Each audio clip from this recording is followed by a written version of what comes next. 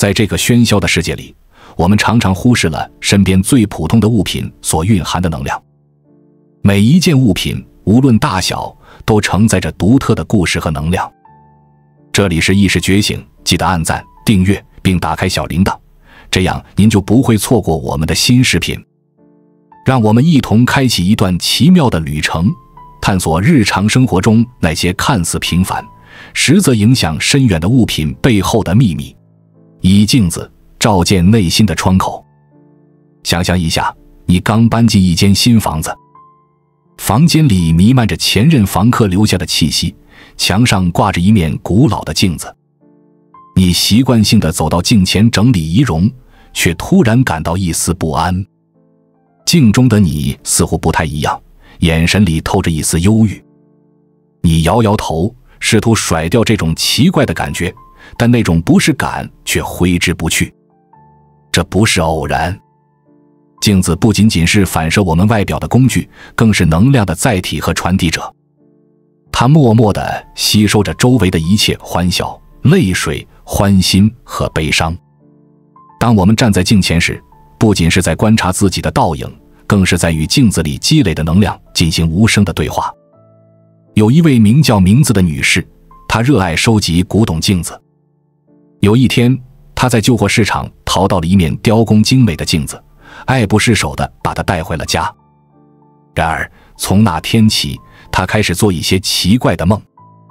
梦里总是出现一个陌生的房间，房间里有个女人在哭泣。名字感到困惑不安，直到有一天，她决定深入了解这面镜子的来历。经过一番调查，名字发现这面镜子曾经属于一位遭遇不幸的女演员。那位女演员在事业巅峰时突然遭遇变故，从此郁郁寡欢，终日以泪洗面。镜子静静地见证了她的悲伤，也吸收了她的负面情绪。名字恍然大悟，决定为镜子做一次彻底的净化。他带着镜子来到后院，让它在阳光下晒了整整一天。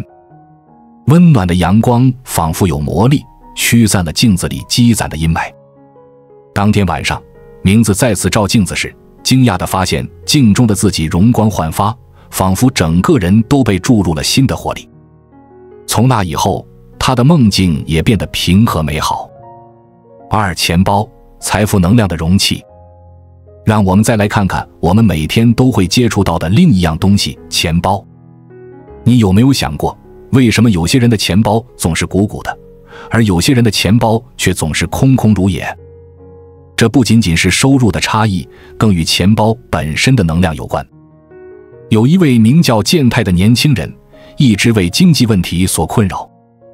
无论他如何努力工作，总觉得钱不够用。有一天，他的奶奶送给他一个崭新的钱包，并叮嘱他要好好珍惜。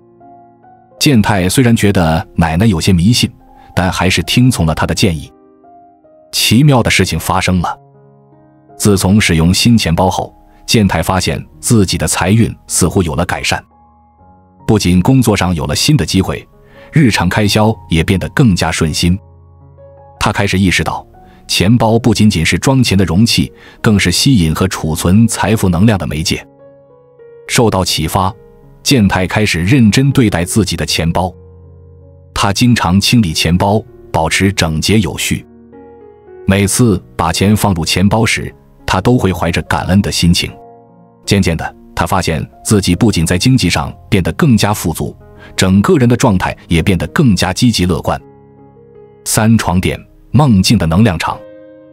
接下来，让我们把目光转向我们的卧室。床垫，这个我们每天都要在上面度过1/3时光的物品，其重要性往往被我们忽视。然而，它却是影响我们睡眠质量和整体健康的关键因素。有一位叫做美香的女士，长期被失眠困扰。她尝试了各种方法，从喝安神茶到冥想，但效果都不理想。直到有一天，她听从朋友的建议，换了一张新床垫。第一晚，美香就感受到了不同。她睡得比以往任何时候都要香甜，醒来时神清气爽。然而，美香并不知道，新床垫的魔力不仅仅来自其舒适度，更在于它崭新的能量场。旧床垫承载了美香多年来的烦恼和压力，这些负面能量日积月累，影响着她的睡眠质量。新床垫则如同一张白纸，为美香的睡眠提供了一个全新的、充满正能量的环境。受到这次经历的启发，美香开始重视床垫的保养。她定期让床垫晒太阳，不仅能杀菌除螨，更能借助阳光的力量净化能量。她还在床头放置一些能量水晶，据说可以净化空间，促进深层睡眠。4衣物，情感的无声见证者。现在，让我们把注意力转向我们日常穿戴的衣物。你可能认为衣服只是用来保暖和装饰的，但实际上，它们承载的意义远不止于此。每一件衣服都记录着我们的经历，吸收着我们的情绪，成为我们生活故事的无声见证者。有一位名叫杏子的女士，她有一件珍藏多年的红色连衣裙。每次穿上这件裙子，杏子就会感到特别自信和快乐。起初，她以为这只是因为红色本身具有振奋情绪的作用。然而，随着时间推移，她渐渐领悟到了更深层的原因。这件裙子陪伴她度过了人生中许多重要时刻，第一次约会、研究生毕业典礼、事业上的重大突破，每一次穿着她的经历，都为这件衣服注入了积极的能量。当杏子再次穿上这件裙子时，那些美好的记忆和正面的情绪就会重新被唤醒，给她带来力量和勇气。5书籍，智慧与能量的载体。接下来，让我们来谈谈书籍。在这个数字化的时代，纸质书似乎正在失去它的地位。然而，对于许多人来说，一本实体书所带来的触感和阅读体验是无法替代的。更重要的是，书籍所承载的不仅仅是知识，还有无形的能量。有一位叫做志野的大学生，他一直为考试焦虑所困扰。无论如何努力学习，到了考场上总是会莫名紧张，发挥失常。有一天，他在图书馆偶然发现了一本破旧的教科书。翻开书页，他惊讶地发现书的前任主人在页边密密麻麻地写满了笔记。这些笔记不仅内容丰富，更透露出一种积极向上的学习态度。志野被深深吸引，开始认真研读这本书。慢慢的，他发现自己的学习状态有了明显的改善。不知不觉中，他似乎感染了前任主人的学习热情和专注力。到了考试季，志野惊喜地发现自己不再像以前那样紧张，他能够冷静地面对考题，发挥出真实水平。这次经历让志野意识到，一本书不仅传递知识，更能传递能量。前任主人在学习过程中倾注的热情和努力，都被书本悄悄记录下来，并在志野阅读时重新释放出来。6植物，生命与活力的象征。最后，让我们来聊聊植物。在现代都市生活中，我们常常与大自然渐行渐远。然而，即使是一盆小小的绿植，也能为我们的生活带来惊人的变化。有一位名叫良子的上班族，长期被工作压力困扰。他的办公桌总是堆满文件，整个人看起来疲惫不堪。有一天，同事送给他一盆小巧的多肉植物，说是可以净化空气，缓解压力。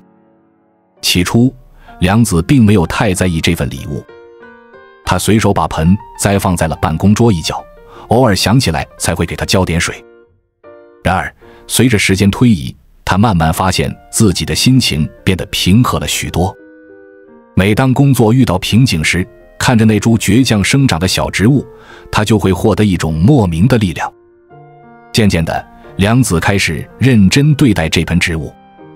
他学习了植物养护的知识，定期为它修剪，甚至会跟它说说话。奇妙的是，他发现植物似乎能听懂他的心声。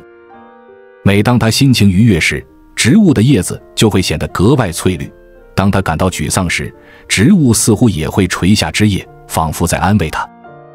7言，净化与保护的力量。盐不仅仅是调味品，在许多文化中，它被视为具有强大净化和保护能力的物质。有一位名叫河野的年轻人，最近总觉得家里气氛不太对劲，常常莫名其妙地感到不安。一天，河野的祖母来访，一进门就皱起了眉头。他告诉河野，家里的能量有些混乱。祖母从包里拿出一小袋海盐，在房间的4个角落各撒了一点，然后用盐水擦拭了门框和窗台。河野虽然不太相信，但还是尊重祖母的做法。令他惊讶的是，接下来的几天里，家里的氛围确实变得轻松愉快了许多。他开始好奇地研究盐的作用，发现在很多传统中，盐都被用来净化空间，驱散负面能量。从那以后，河野养成了定期用盐净化家居环境的习惯。他发现这不仅能改善家里的氛围，也能让自己的心情变得更加平和。8锁，安全感与边界的象征。锁看似简单，却承载着深刻的含义。它不仅是物理安全的保障，也是心理安全感的象征。有一位名叫美惠的女士，一直对安全问题有些过度担忧。她家里装了很多锁，但总觉得不够安全。一天，美惠参加了一个关于能量与安全感的讲座。讲师提到，过多的锁可能会给人一种被禁锢的感觉，反而增加不安全感。他建议美惠不仅要关注物理上的锁，更要建立内心的安全感。受到启发，美惠开始调整家里的锁。她移除了一些不必要的锁，但对保留下来的每一把锁都进行了净化和祝福。她甚至在钥匙上系上了象征平安的小饰品。慢慢的，美惠发现自己不再那么焦虑了。她意识到，真正的安全感来自内心的平和，而不是外在的防护。这个认知不仅改变了她的生活质量，也改善了她与周围人的关系。9首饰，个人能量的延伸。首饰不仅仅是装饰品，更是个人能量的延伸。有一位名叫龙太的男士，一直戴着祖父留下的手表。这块手表不仅是家族的传承，更是龙太事业上的幸运符。然而最近，龙太发现自己的事业遇到了瓶颈。他突然想到，也许是手表的能量需要调整了。他带着手表去找了一位能量大师，请他为手表进行净化。大师告诉龙太，首饰会吸收佩戴者的能量，也会影响佩戴者的状态。他建议龙太定期清洁手表，不仅是物理上的清洁，更要在心理上与手表建立新的联系。龙太开始每天晚上用柔软的布擦拭手表，同时回想祖父的教诲和自己的梦想。渐渐的，他感到自己与手表之间建立了一种新的纽带。不久后，他的事业也开始有了新的突破。龙太意识到，首饰不仅是物品，更是连接过去、现在和未来的桥梁，是承载希望和力量的媒介。这9种看似平凡的物品，镜子、钱包、床垫、衣物、书籍、植物、盐、锁和首饰，都在以他们独特的方式影响着我们的生活。它们不仅仅是实物，更是能量的载体、情感的见证者、记忆的保存者。当我们开始关注这些看似平凡的物品时，我们的生活也会悄然发生变化。就像名字通过净化镜子改善了自己的梦境，健太通过珍惜钱包提升了财运，美香通过更换床垫改善了睡眠质量，杏子通过珍惜衣物唤醒了美好回忆，志也通过用心阅读提高了学习效率，良子通过照料植物缓解了工作压力，河野通过使用盐净化了家居环境，美惠通过调整锁重建了安全感，龙太通过重新连接首饰获得了事业的突破。这些看似微小的改变，却能在日积月累中带来巨大的影响。让我们以一个温馨的家庭故事作为结尾。有一对年轻夫妇，小林和美雪，他们刚刚搬进了新家。初期过程中，他们发现自己总是莫名其妙的争吵，家里的氛围也变得紧张起来。直到有一天，他们偶然听说了物品能量这个概念。抱着试一试的心态，他们决定对家里进行一次彻底的整理和净化。他们把不再需要的物品送人或回收，保留下来的每一件物品都经过精心挑选和清洁。他们在卧室放置了新的床垫，在客厅挂上了充满美好寓意的画作，在阳台种植了几盆绿植。他们还特别注意了镜子的摆放，清理了钱包，用盐水擦拭了门锁，甚至重新审视了他们的首饰收藏。奇妙的变化开始发生了，家里的氛围变得温馨和谐，他们的争吵明显减少了。每天早上，他们都会一起给植物浇水，这个简单的仪式让他们的感情更加亲密。晚上躺在新床垫上，他们感到前所未有的放松和安心。渐渐的，小林和梅雪意识到，家不仅仅是4壁和一个屋顶，更是由所有物品和人共同创造的能量场。每一件物品都在默默影响着家的氛围，而人们的情绪和行为又会反过来影响这些物品。这个认知让他们对家庭生活有了全新的理解。他们开始更加珍惜家中的每一件物品，用心经营这个共同的空间。他们会定期进行大扫除，不仅清洁物品表面，更注重调整它们的能量。比如，他们会在阳光充足的日子里，把床单、枕头等晒一晒，让阳光驱散潜在的负面能量。小林和梅雪的故事告诉我们，一个幸福和谐的家庭不仅需要家人之间的相互理解和关爱，还需要我们用心经营生活的每一个细节。当我们开始关注身边的物品，用心呵护它们时，我们实际上是在创造一个充满正能量的生活环境。这种对生活细节的关注，不仅能改善我们的居住环境，更能潜移默化地影响我们的心态和行为。当我们习惯了珍惜身边的每一件物品时，我们也会更加珍惜生活中的每一个瞬间，更容易发现生活中的美好。生活中的每一件物品都在默默诉说着它的故事。镜子里倒映的不仅是我们的容貌，更是我们的内心世界。钱包里装的不仅是金钱，更是我们对财富的态度。床垫承载的不仅是我们的身体，更是我们的梦想。衣服包裹的不仅是我们的肌肤，更是我们的记忆和情感。书籍传递的不仅是知识，更是智慧和能量。植物带给我们的不仅是绿意，更是生命的力量。盐不仅能调味，更能净化我们的生活空间。锁不仅保护我们的财物，更守护我们的安全感。首饰不仅装点我们的外表，更连接着我们的过去、现在和未来。当我们开始用心对待这些物品时，我们实际上是在学习如何更好地对待自己和他人。我们学会了尊重，学会了感恩，学会了珍惜。我们开始意识到，生活中的每一个细节都值得我们用心对待。这种觉知会让我们的生活变得更加丰富多彩。我们会发现，即使是最平凡的日常，也充满了惊喜和美好。一杯清晨的咖啡，一件舒适的睡衣，一本爱不释手的书，一盆静静生长的植物，这些看似微不足道的事物，都在以它们独特的方式丰富着我们的生活。让我们试着用新的眼光看待身边的物品。也许下一次当你整理衣柜时，你会发现每一件衣服都承载着特别的回忆。当你翻开一本旧书时，你会感受到前人留下的智慧和情感。当你给植物浇水时，你会感受到生命的奇迹。当你使用盐时，你会想到它净化的力量。当你锁门时，你会感受到内心的安全感。当你戴上首饰时，你会感受到与过去和未来的连结。这种觉知会让我们的生活变得更加丰富和有意义。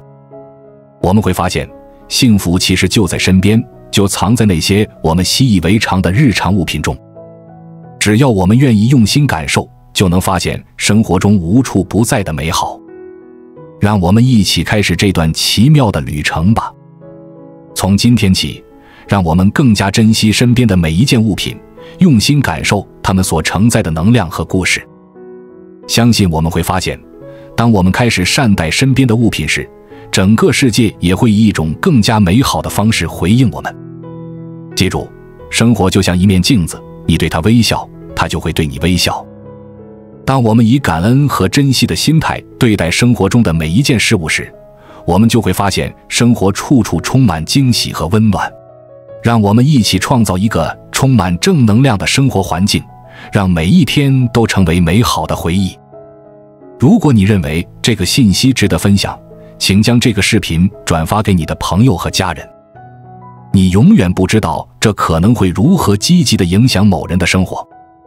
在下方评论区告诉我们你的想法。